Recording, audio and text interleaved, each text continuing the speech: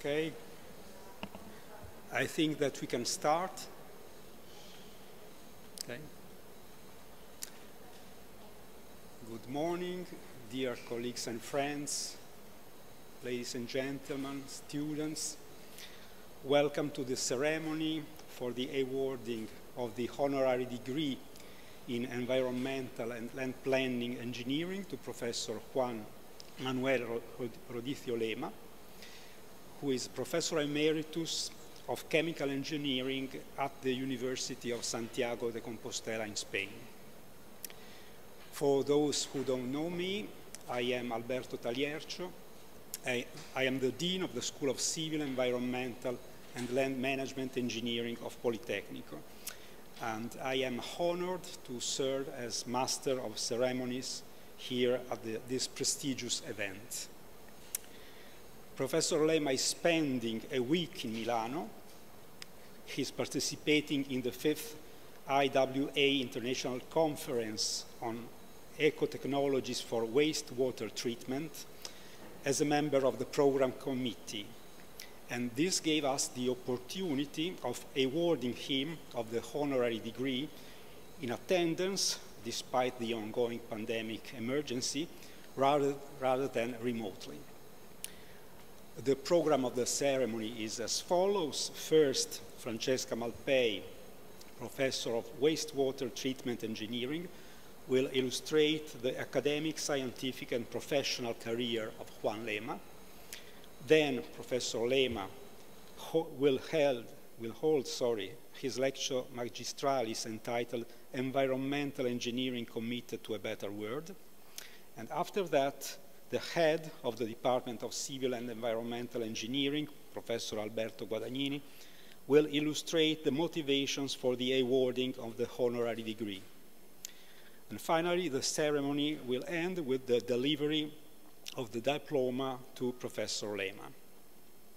And I will now give the floor to my colleague, Francesca Malpei. Please, Francesca.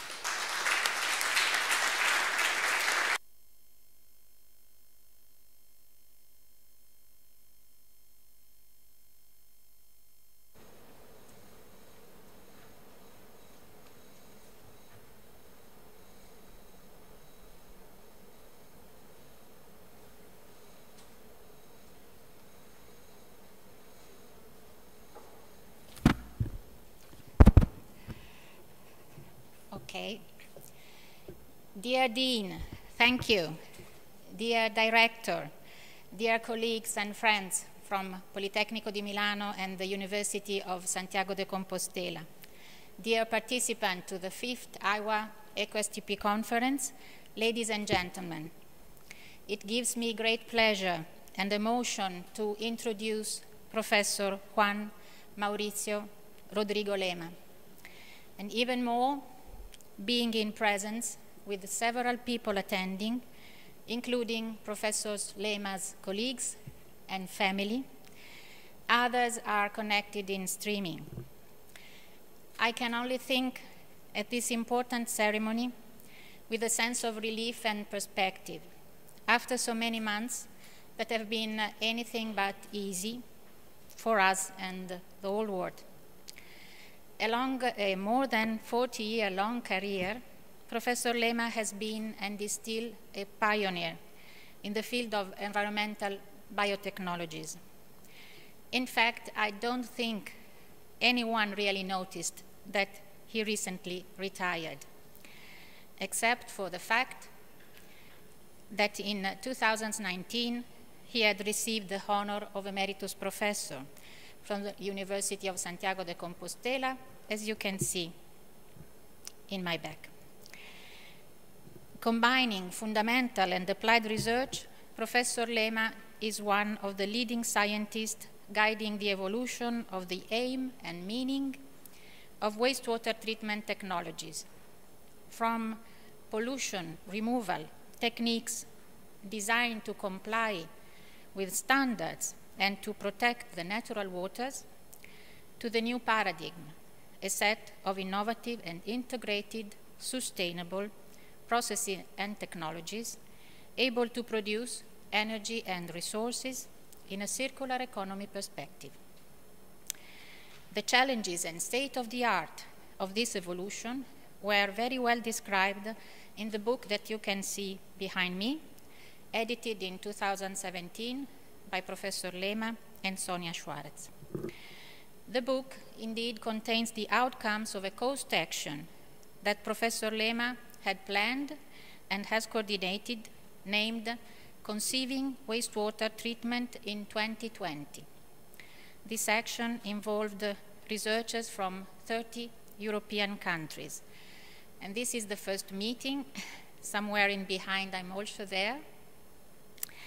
As a follow-up and from the experience of this coast action, Professor Lema launched a new series of International Water Association Specialized Conference, Eco-Technologies for Wastewater Treatment, ECO-STP. It's indeed not a coincidence that this ceremony is taking place in the last day of the 5th edition, organized by our department, entitled Impacting the Environment with Innovation in Wastewater Treatment. Professor Juan Lema was born in a middle-class family of Santiago. He studied industrial chemical engineering and got his doctorate in the University of Santiago in 1975. It comes naturally to think, at least to me, that it was his mother, Adelaide, who studied chemistry to give the spark and oxygen to Juan's passion for a research and scientific career. Perhaps maybe it's just an assumption, but I'm a mother and I'm really convinced of this. Once doctorate, he immediately started teaching at the Autonomous University of Barcelona, where he held for 2 years the position of head of department of the chemical engineering. Soon after, he obtained the chair of chemistry engineering at the University of Santiago de Compostela, where he has been ever since, holding important academic positions. I'm listing here just a few: head of Department of Chemical Engineering, head of the Environmental Engineering course, promoter and first dean of School of Engineering, promoter and first head of the Spanish Conference of Chemical Engineering, deans. He also promoted the creation of distinguished research groups. The Bio Group was founded in 1985. Is now composed, as you can see here, by 60 people, including 12 professors. The research line evolved from the beginning, but are still focused on the 3 original keywords: bio, environment, and engineering. It's indeed a worldwide renowned research group on biotechnologies, managing around 30 projects a year and publishing an average of 50 papers a year. With my colleagues of the environmental section of our department, we have had several opportunities to visit the Bio Group and collaborate, not only with Professor Lema, but with other researchers. And we appreciated not just the very high standard of equipments and pilots, but also and most the quality of the research, striving to generate scientific and technological knowledge to support the development of society and environment in a human and stimulating environment. More recently, 2015, Professor Juan Lema founded and coordinated for some years the CRETUS Institute. CRETUS is the acronym of Cross Research in Environmental Technologies. The mission is to develop sustainable technologies that recover resources while minimizing environmental impacts and risk. Capturing the whole meaning of the word sustainability, CRETUS is designed as a strategic center that brings together researchers from different disciplines and departments: biology, physics, economics, chemistry, engineering, technological research. CRETUS hosts an average of 70 PhD students all the year. Allow me now to get in more details about the research path of Professor Lema. At first, he focused particularly on anaerobic digestion, and it is still going on. Anaerobic processes are a wide range of environmentally friendly and versatile solutions that are now key and pivotal not only for the routine treatment of concentrated biodegradable organic streams, but also and mostly in frontier researches to transform liquid, solid, and gaseous waste streams into bioproducts and biofuels. The history of current knowledge on anaerobic digestion dates back to the 70s and 80s of the last century, thanks to a group of researchers and scientists, including Professor Lema and Professor Alberto Rozzi from our Politecnico. In the picture behind me, you can see some of them gathered at Lake Maggiore in Italy during an event focused on the setup of methods for the measurement of anaerobic activities. Professor Lema and Professor Rozzi are at your right hand in the bottom row. During these and following years, Professor Lema and his group contributed very significantly to the development of fundamental and applicative knowledge on, just to mention a few examples, USB reactors operation, treatment of toxic and recalcitrant compounds, advanced control of digesters, modeling anaerobic fermentation under a thermodynamic perspective. At last, I mentioned the most recent studies and models for the selective production of volatile fatty acids, and then polyhydroxyalkanoates, and then bioplastics from waste streams. And in 2013, Professor Lema organized and chaired one of the most successful Iowa World Conference on anaerobic digestion. The title was Recovering Bioresources for the World, representing very well the paradigm shift I have already mentioned. The excellent sessions were alternated by frequent, open scientific discussion and social events. The friendly atmosphere and the scientific community feeling that characterize the conference can be well appreciated in this picture. Moving forward to other topics, we find the studies of Professor Lema on fungal and enzymatic bioreactors. At the beginning, he explored the capacity of fungi's oxidative enzymes to treat hardly biodegradable compounds. Then he conceived and developed fungal bioreactors in continuous operation to degrade recalcitrant compounds, such as synthetic dyes. Finally, in the last years, he focused on the immobilization of enzymes on nanoparticles. In continuity with the previous research topics, Professor Lema is now also looking after the degradation and removal of recalcitrant compounds in micro concentration and contaminants of emerging concern. It is this indeed another challenge that wastewater treatment engineering has to confront with, pointing out how innovative and scientific advancements are at the same time needed and present in this sector. Being part of the European project Poseidon, he and his group were among the first to study the fate and biotransformation of pharmaceuticals and endocrine compounds disruptors during sludge anaerobic digestion. Groundbreaking studies followed on the role of enzymes and co-metabolism to achieve biodegradation. Professor Lema has always had a strong connection with the industrial world in two perspectives: to develop effective treatment for industrial wastewater treatment, and to apply and transfer the results of his research to the industry.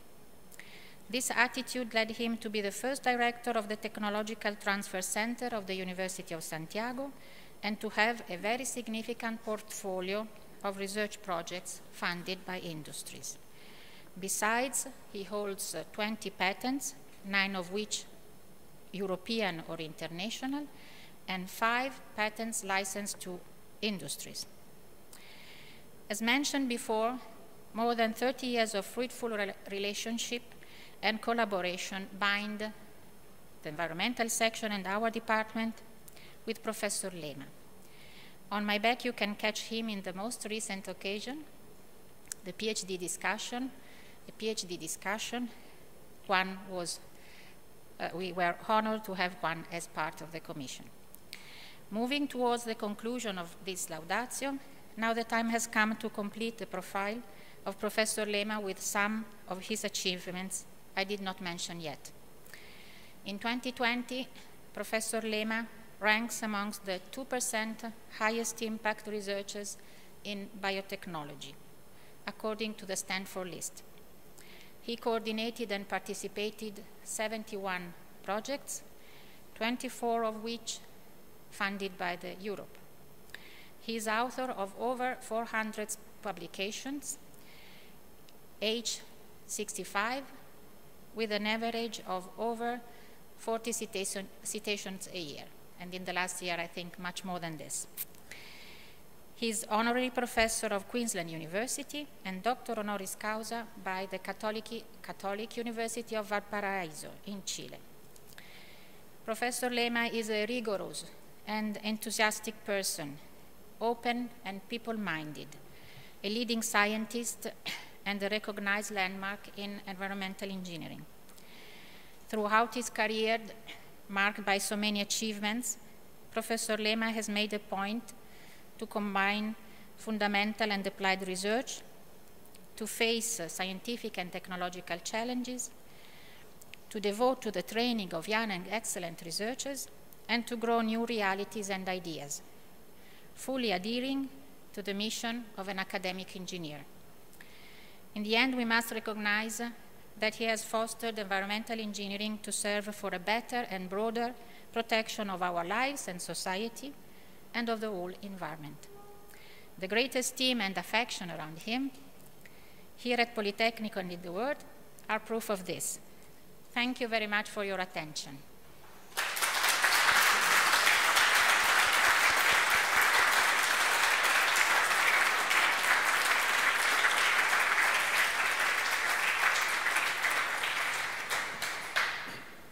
Thank you, Francesca. And now we will listen to the Lectio Magistralis held by Professor Lema. So, Juan, please, the floor is yours.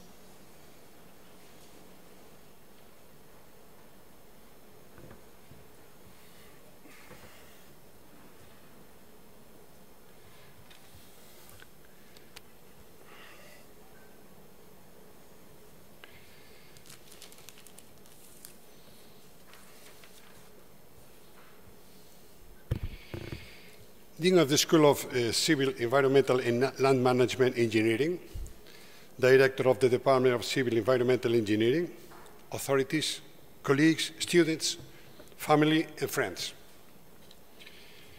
Prima di tutto voglio ringraziare di cuore il Politecnico di Milano, una delle scuole di ingegneria più prestigiose d'Europa, per il grande onore che mi concede. Ringrazio in particolare la Scuola di Ingegneria Civile e Ambientale del Territorio, nella persona del suo direttore, professore Alberto Talercio, il Dipartimento di Ingegneria Civile e Ambientale nella persona del suo direttore, professore Alberto Guadagnini, e molto affettuosamente alla mia madrina, la professoressa Francesca Malpei, direttrice della sezione di Ingegneria Ambientale, per l'iniziativa e il sostegno. Il mio rapporto con il Politecnico di Milano è iniziato più di 35 anni fa, grazie al professor Alberto Rocci, pioniere e promotore della digestione anaerobica in Europa. Da quando ci siamo conosciuti a Barcellona abbiamo mantenuto un rapporto professionale e personale molto stretto. Abbiamo curato progetti e scambi di studenti universitari e laureati, sempre con grande collaborazione. Tra l'altro, fino a un anno fa sono stato il coordinatore istituzionale dello scambio Erasmus tra le nostre università, avendo realizzato un numero di scambi molto importanti. Ricordo con affetto il primo studente italiano venuto a Santiago, Marco Trevisano, e tanti altri venuti dopo. Il Politecnico è una destinazione molto apprezzata dagli studenti dell'Università di Santiago de Compostela per il suo prestigio e rigore. Il professor Rocci, mio caro Alberto, sarà sempre presente nei miei pensieri. Perché anche grazie a lui ho potuto trovare un gruppo umano e professionale di grande valore, un gruppo di ricerca riconosciuto in Europa e che proprio in questi giorni organizza il congresso internazionale EquisTP nell'ambito delle conferenze AIGUA. Ho fatto un fantastico soggiorno sabbatico 3 anni fa presso il Dipartimento di Ingegneria Civile, Ambientale e Territoriale, in cui ho potuto, oltre ad apprendere con loro, constatare la loro qualità umana. Ho anche avuto modo di visitare la fabbrica della bioenergia, un laboratorio ideato dal Politecnico in memoria del professore Alberto Rocci, una moderna struttura con progetti visionari. Il mio soggiorno è stato davvero indimenticabile. Grazie mille Francesca, Roberto Canciani, Elena, Manuela, Ariana Cellino, Andrea, Stefano, Cugi, Micol, Roberto Di Cosmo, Ariana Caltenacci, Viola. Today is a very emotional day for me, a day on which the prestigious Politecnico di Milano grants me the great honor of being awarded with the Laurea ad Honorem in Environmental and Land Management Engineering, a great honor that I accept with modesty and satisfaction. First, I would like to thank all you, both those attending the ceremony at this room and those connected through the internet, wherever you are, for accompanying me in such a special occasion. Thanks are in order to my research group, which has supported me for more than 30 years and in which I have felt loved and respected. Thank you, Bio Group, and particularly those who join me today, Maite, Sonia, Rosa, Sindo, and also Gloria and Jose Manuel. Of course, thanks to my dear family, here represented by my wife, Marilo, and my daughter, Marta. Unfortunately, my younger daughter, Iria, was not able to come.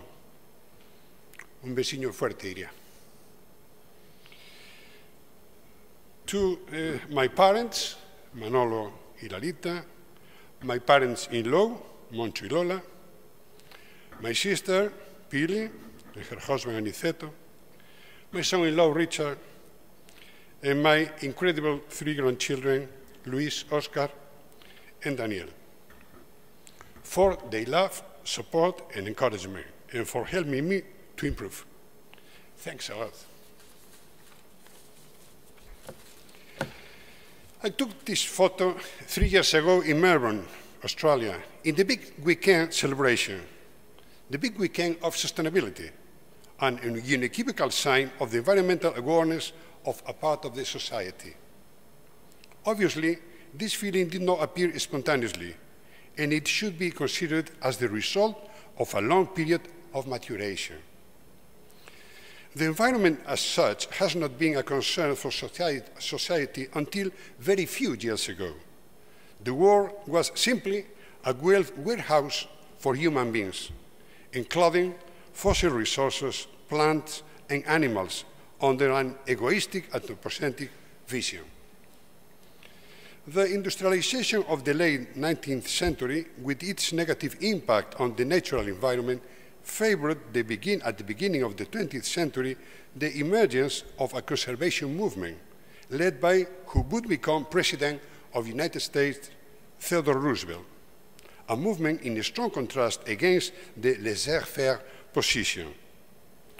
Although some may consider it as a simple epiphenomenon, the truth is that at that time it was a serious criticism of a predatory developmental model towards environment.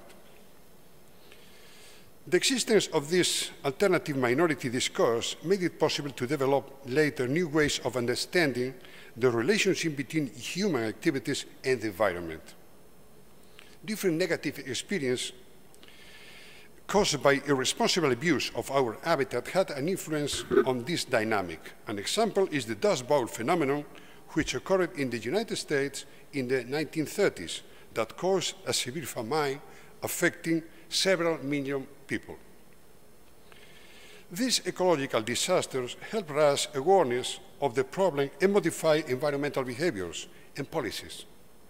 But that will only happen if the following circumstances occur. A, this disaster is associated with an economic industrial malpractice. B, the adverse consequences of continuing with this course of action are made explicit. C, viable alternatives are offered. And D, that all the above is raised by a credible source. Science and scientists continue, despite the rise of denial movements, to be a reference and rigorous information for our fellow citizens. Hence the importance of girls like Rachel Carson's. Rachel Louise Carson, an American biologist and environmentalist, published her book, The Silent Spring, in 1962, in which she warned, for the first time worldwide, of the impact of the human activity of pesticides, particularly DDT, on fauna and flora. Can be considered as the first call for attention to the public. The book had a huge social and even political impact. Laws were passed and much more attention was paid to the use of agrochemicals to prevent pests and improve crops. It has raised awareness not only in the scientific community, but also in an important sector of the general population. This call for attention could be considered somehow at the beginning of the environmentalism, a political, economical, and social movement that emerged in the industrialized countries in the third quarter of the 20th century. An important milestone took place in the early 1970s. Under the initiative of the Italian economist, industrialist, and philanthropist Aurelio Peccei from Torino, and the Scottish chemist Alexander King, a group of 36 scientists, economists, and politicians from different countries met in Rome for a two-day session. The meeting, sponsored by the Agnelli Foundation, was intended to discuss the changes that were taking place on the planet due to human activities. 2 years later, the Club of Rome was formally established in Switzerland as the first think tank of environmental issues. In 1972, they published its first report, The Limits to Growth. The report, commissioned to a group of experts in systems theory from the Massachusetts Institute of Technology, analyzed scenarios and options available in society to harmonize sustainable progress and environmental constraints.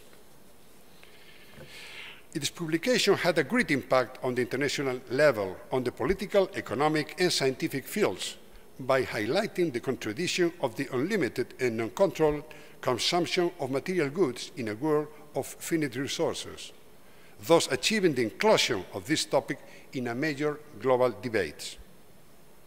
This initiative of the Club of Rome can be considered as the forerunner of the concept of sustainability, which implies the acceptance of natural limits to economic growth.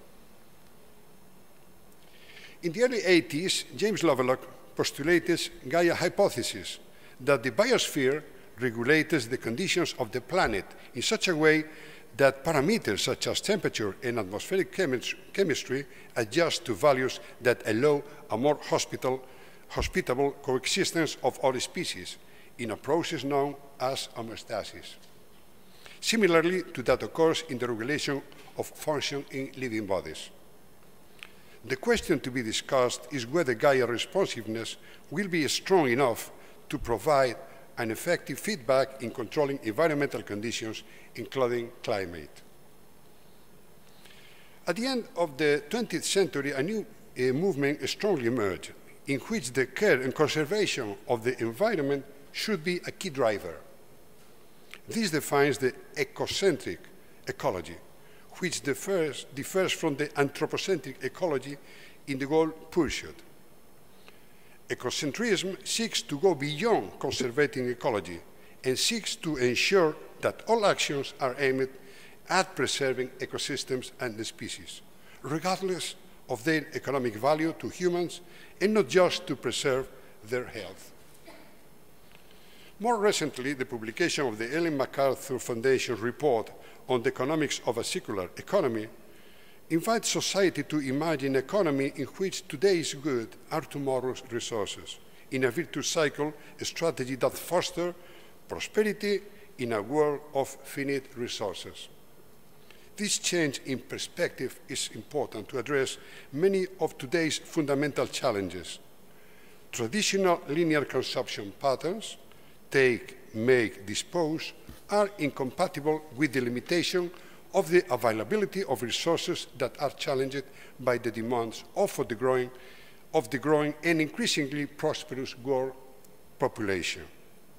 Nowadays, the circular economy concept is fully accepted in more of developed countries, and more particularly in Europe. And of course, the enormous impact that everything related with climate change is having on the society. The concern about the effects that increase of greenhouse gases concentration in our atmosphere may have on our lives has catalyzed a very strong action plan on an international scale, probably the largest common collective effort in the history of the humanity. This process is already having powerful and practical results on our lives. Thus, for example, the introduction of the carbon dioxide emission rights promoted after the Kyoto Protocol has included a new cost in business activities, which is provoking the radical modification of markets such as the electricity generation. The increase in emission cost has led to the progressive closure of thermal power plants with fossil fuels such as coal throughout Europe. These were facilities that, regardless of the environmental factor, were completely economically viable. Let me introduce to you Santolina melidensis, a beautiful flower that grows on serpentinic soils with a high content of magnesium and heavy metals. These characteristics means that the plant is developed exclusively in a small area in my region, Galicia, where the construction of a highway was planned. Due to the popular demand, the highway was diverted. This is a very good example of how ecocentric thinking is modifying our habits. Even though Santolina has no economic value, that it doesn't produce any special welfare, the decision was made to preserve it, no matter whether this implies an extra economic effort. We also observe a strong evidence in the political world. In 1979, Daniel Brelas was the first environmentalist elected to sit in a national parliament in the Council of Switzerland. Now, 30 years later, very active parties whose main interest is the preservation of the environment have emerged in most European countries, notably influencing economic policies and representing a relevant factor, for example, in the European Parliament. As an example of this increasing influence, it is important to observe how in such a relevant country as Germany, Annalena Baerbock from the Greens has a serious chance of being elected as Chancellor next September. This political influence is very clear even in parties that are not exclusively environmentalist, such as in Spain, where the Socialist Party government has set up a vice presidency specifically dealing with the ecological transition. But undoubtedly, the most far-reaching global manifestation implying not only environmental aspects is the approval in 2015 by the General Assembly of the United Nations of the Agenda for a Sustainable Development, an action plan for people, the planet, and prosperity.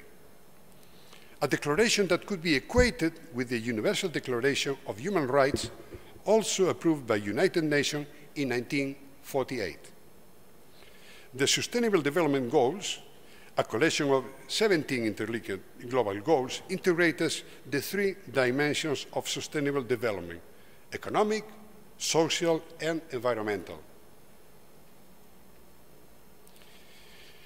Over the years, engineering has contributed in a decisive way to the well-being of the society, and particularly by providing solutions to preserve health, such as setting up sewers, as the impressive Cloaca Maxima in Roman Empire, or those built up in the main cities in Europe from the 19th century to avoid polemics like cholera.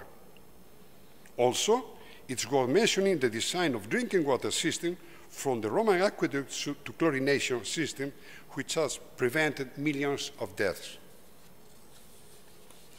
Engineering has also contributed to mitigating the impact of the wastewater, with the first installation implemented in the Benedictine monasteries in the 12th century, followed by the irrigation systems like the one in Berlin in the 19th century, and the more efficient trickling filters such as the one in the Hague at the beginning of the 20th century. From the 1920s, the massive implementation all over the world of the activated sludge systems allowed the impact of water pollution to be reduced. Of course, all of them very significantly advances that have helped, above all, to preserve the well-being of human society. Concerning waste, the conception of sanitary landfills, which could later be recovered as urban parks, represented an enormous advance in relation to waste dumps that caused enormous environmental and landscape degradation. In any case, this solution is still active in most of the world, represents a huge waste of resources. In line with the movements that we have just analyzed, engineering has renewed its commitment to society, seeking objectives compatible with social demands, evolving from a conception of sanitary engineering to an environmental engineering view, whose fundamental goal is to preserve the nature, regardless of the economic value of, or the impact on human health, in a parallel line to what the change of model from anthro to ecocentrism has meant. So that environmental engineering becomes a discipline with a completely will to find solution to society's problem, a discipline with a clear attitude of commitment to nature. The 3Rs principle introduced in 2005 by Prime Minister of Japan in the G8 meeting implied a change of mentality in a solid waste management, which established a new hierarchy in terms of priorities for action. Particularly, the concept of reuse and recycling launched a revolution, both in the waste collection and on its subsequent management, which has posed new challenges for environmental engineering. Today, an ambitious network of industrial facilities is being implemented in most developed countries, which undoubtedly marks a new course in the field of resource recovery. Let me now introduce the 3R concept, although now applied to the wastewater treatment plants, or under a new vision to wastewater resource recovery facilities, a concept developed during the Cost Action Water 2020 that I had the privilege of coordinating, and that has been formulated in a collective book by more than 160 authors. Reduce not only energy consumption, but environmental impacts, such as greenhouse gases emissions or micropollutants, the footprint and costs as well. Reuse treated water and generated sludge with sufficient quality, and recover resources, such as metals, nutrients of cellulose, or even produce goods, such as bioplastics or energy. Moreover, the 3R concept can also be applied for wastewater treatment under a process vision, depending on the intensity of the technical modification that arise. Retrofitting, when new units are included to increase capacity or efficiency. Redesigning, when substantial modifications are made on conventional treatment trends or reimagining, when the treatment of resources recovery systems are based on new principles, very different from those of the activated sludge plants. I would now like to present to you some innovation developed within our research team.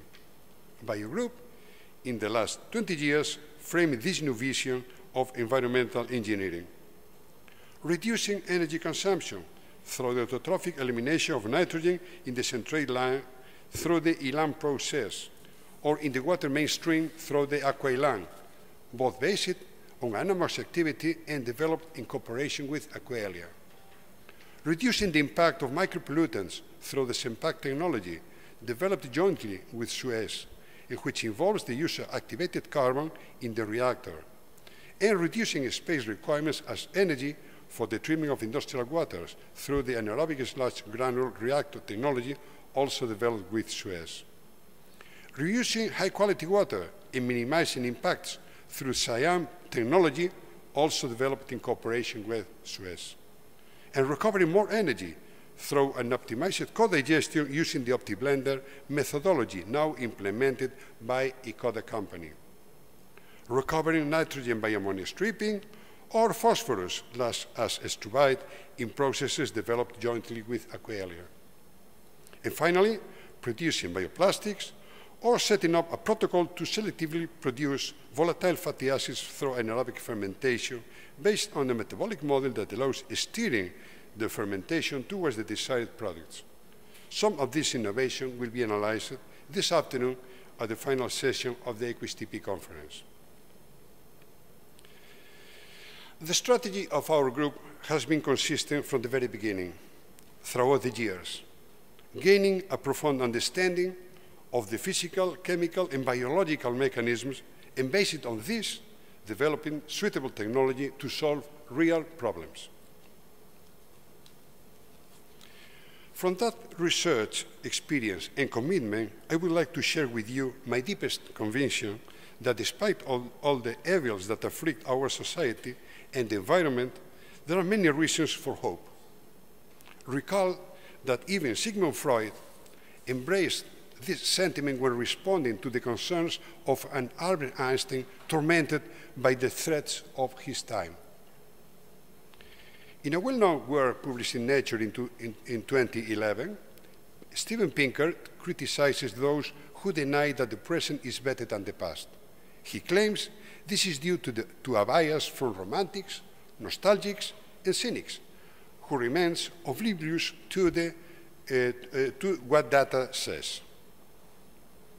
I invite you to review the data compiled by Hans Ola and Anna Rosling in their book Factfulness, where they analyze the historical evolution of aspects as relevant of the humanity as the dramatic decrease in the percentage of the population living in extreme poverty, or the number of deaths due to violent episodes, as well as the increase in literacy, life expectancy, or the number of protected species.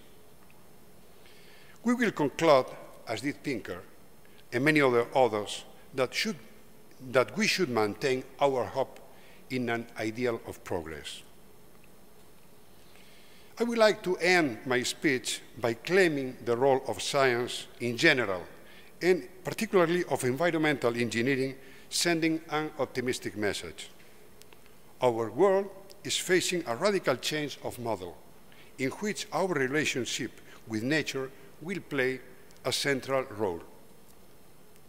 As with in any emerging movement, resistances will inevitably appear. In this journey, the most important, as the great Leonardo da Vinci teaches us, is to be clear about the destination point. Set your course for a star, and you will be able to navigate through any storm.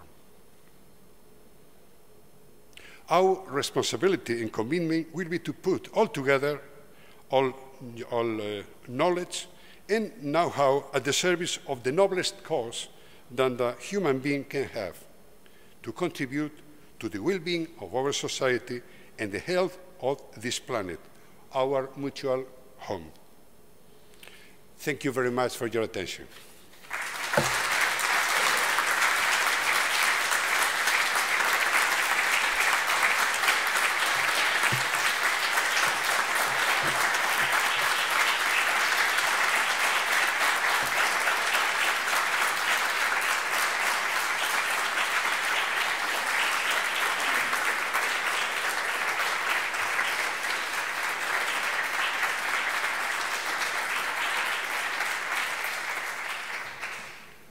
Grazie tante.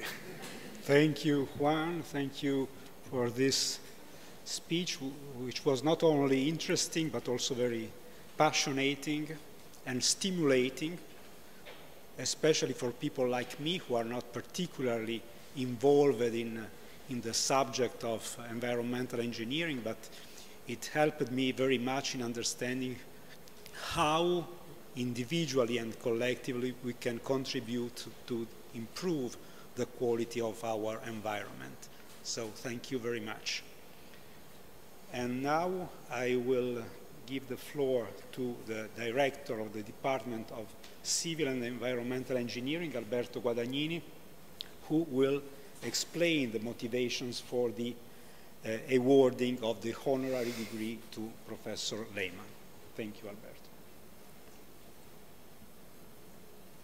Dear Dean Tagliercio, dear Professor Lema, dear Professor Malpei, Professor Czernuski, dear colleagues, dear delegates and participants to the IWA ECO STP conference, students, ladies and gentlemen.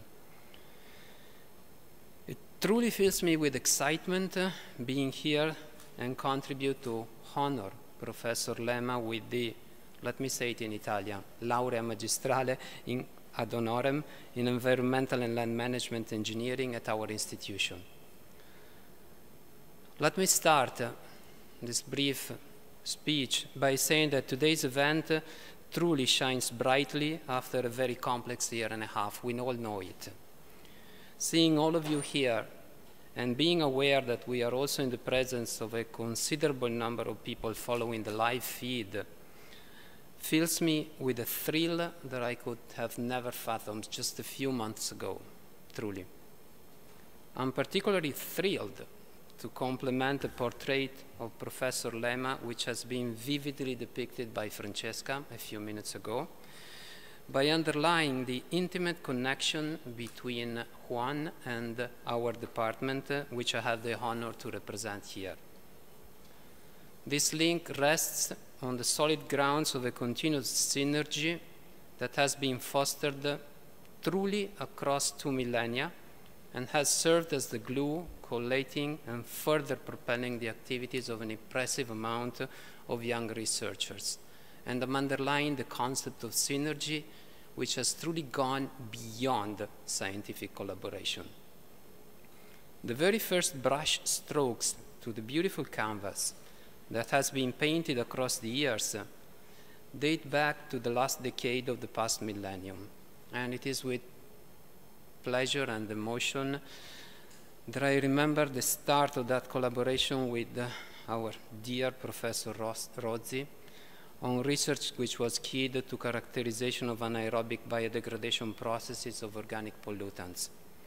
This was already said, but there are not enough words to underline the importance of that period. This was the beginning of an intense sharing of master PhD level students, which resulted in a quite impressive record of publications.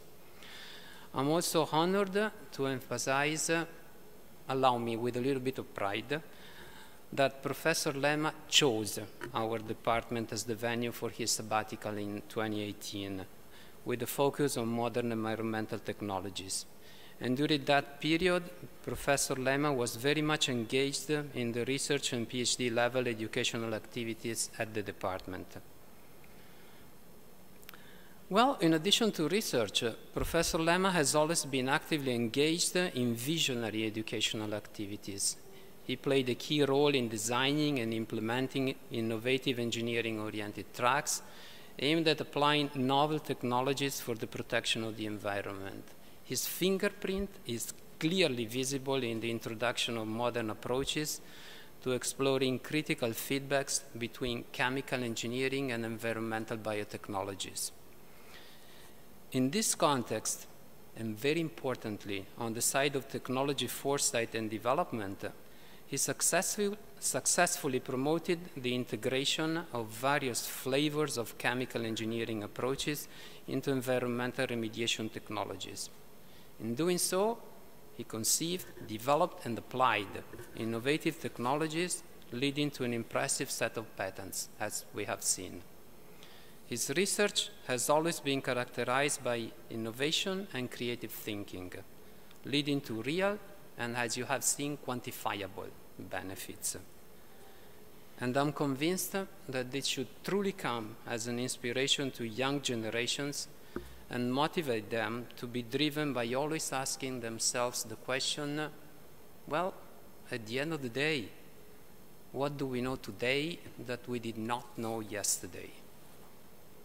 Embracing the spirit of open innovation, which is key to the advancement of our modern society, Francesca reminded you that in 2015, Professor Lema founded Cretus. And his activity has always been intimately connected to a variety of research lines that are at the heart of the mission and vision of our Department of Civil and Environmental Engineering. As such, let me come to reading the formal motivations for the honorary degree, which is deserved for the outstanding leading role of Professor Juan Lema in the context of teaching, designing, and implementing groundbreaking and innovative engineering tracks geared towards the protection of the environment with strong feedback with the industrial and public sectors, for pioneering and path-opening research in the combination of processes to remove pollutants and recover the quality of natural resources, resulting in a variety of high-profile patents, worldwide renowned scientific excellence in the field of environmental biotechnology. For the continuous and very intimate links of Professor Juan Lema with the Department of Civil and Environmental Engineering, leading to an unprecedented level of synergic scientific works and personal interactions. And finally, for the inspiration that the legacy of this honorary degree will provide students of an educational path associated with the growing need of the society towards environmental engineering, requiring a high professional level and ethics leading towards circularity and the sustainability of feedbacks between the environment and human activities. Thank you.